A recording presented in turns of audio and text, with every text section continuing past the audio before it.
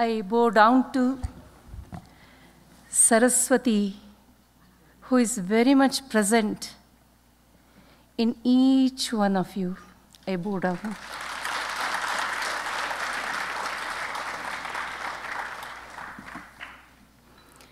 Namaskaram to everyone. It is such a mega effort, mega performance, and mega success.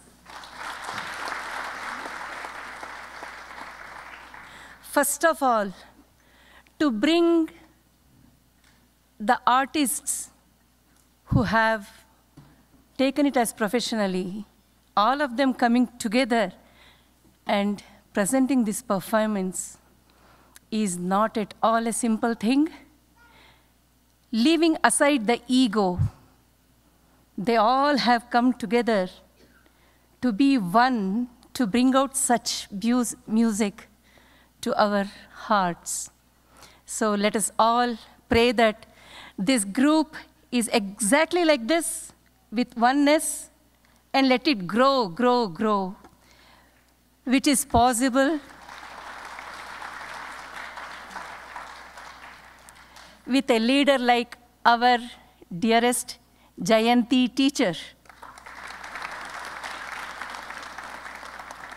It's her love for music and love for people has brought all these great souls together. I'm extremely happy to see all of you being together, bringing out such beautiful symphony and also the music together.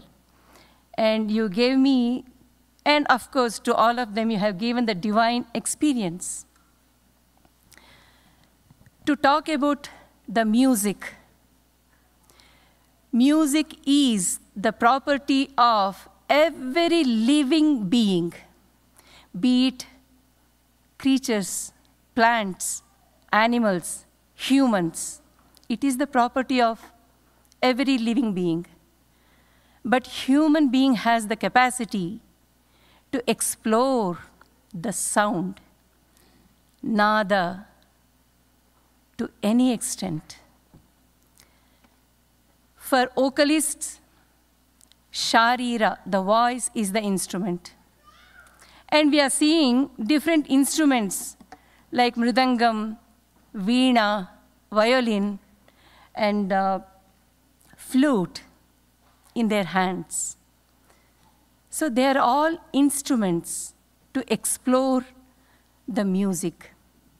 And we also see the same instruments in the hands of devatas. So what is the correlation? And we say music is spiritual. It leads us towards moksha, the liberation. In what way we can understand this? I said, sharira and all other instruments are helping us. So if we become expert in whatever instruments we are using, it gives us the chance to expand ourselves. For example, if we take veena, veena is nothing but the representation of our whole body. And all the different kinds of gamakams and the different octaves which they use, using the 4 strings, and also the speed, everything is applicable to the body. So if one is able to expertise in veena as an instrument, it is only a symbolic thing. All these instruments are only symbolic. So symbolically, we are giving it in the hands of the devatas as well.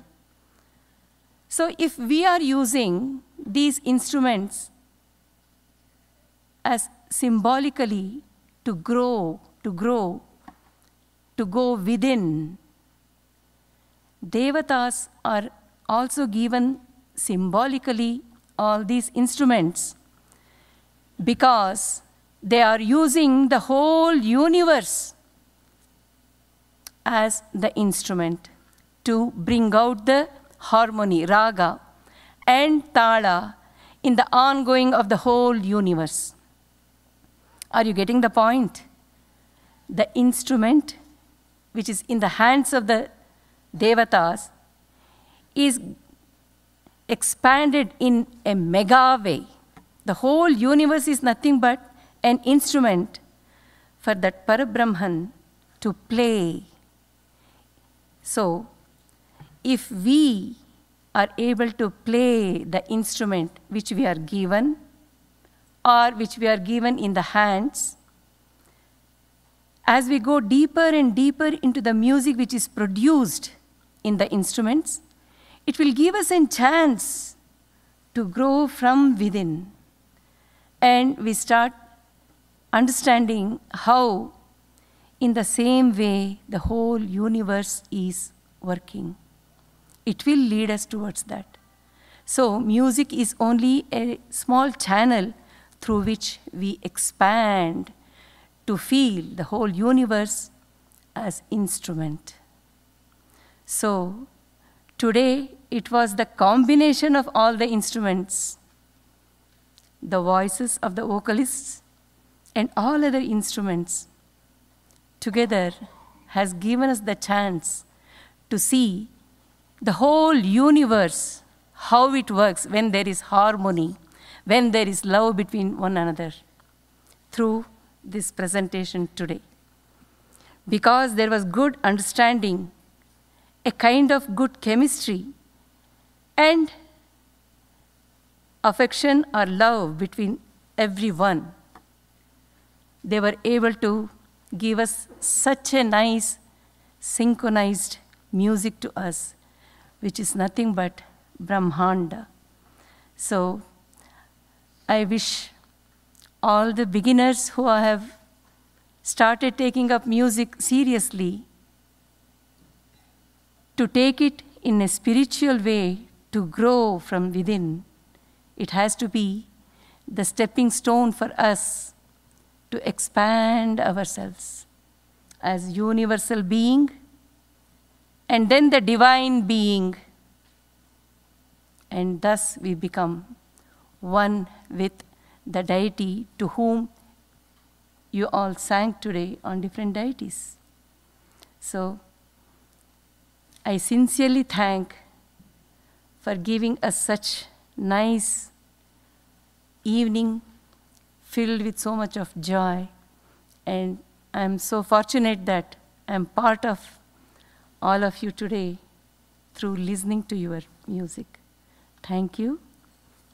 Namaste.